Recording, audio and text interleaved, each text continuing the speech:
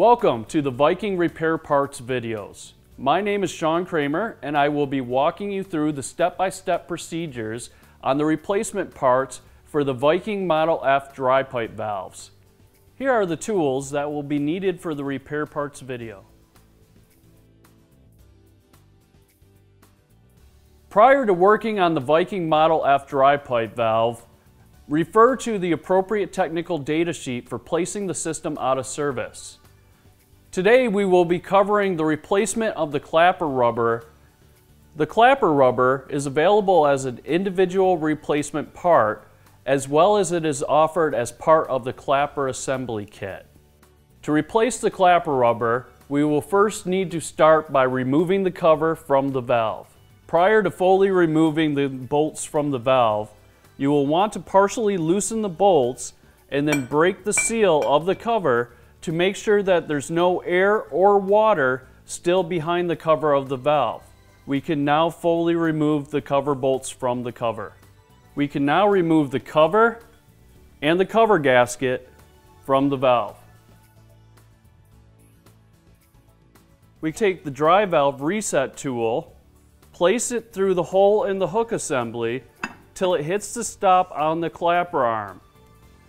To release the clapper, we'll apply a downward force to the hook assembly, allowing the clapper arm to spring up into the latched open position.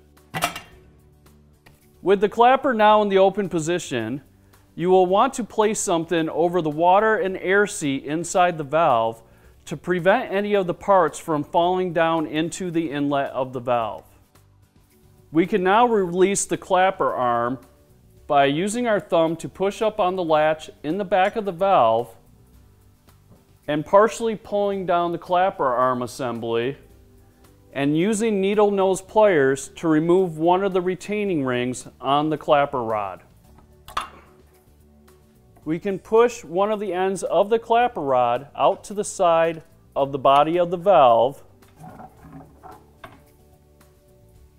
This will fully release the clapper assembly from the clapper arm inside the valve.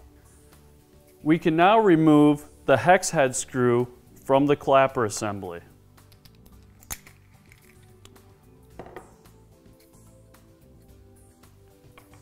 With the hex head screw now removed, we can remove the retaining ring as well as the existing clapper rubber. We can now install the new clapper rubber onto the clapper assembly, making sure that the raised edge for the retaining ring is pointing in the downward position. Once we have that centered, we can reinstall the retaining ring and reinstall the hex head screw. We can now reinstall the existing clapper assembly with the new clapper rubber back into the valve.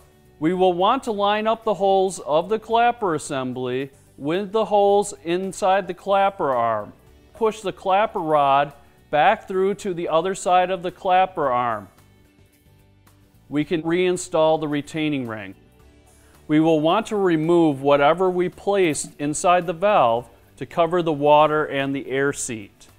At this point, we can now reset the clapper on the dry valve.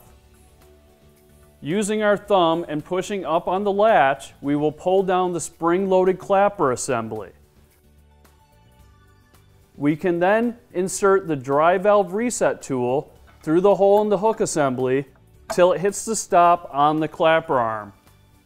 Now with a sharp, quick upward force, we will pull the hook assembly up over the top of the clapper arm.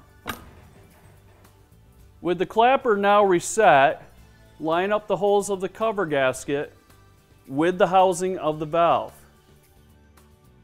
And also line up the cover plate with the cover gasket holes and the body of the valve.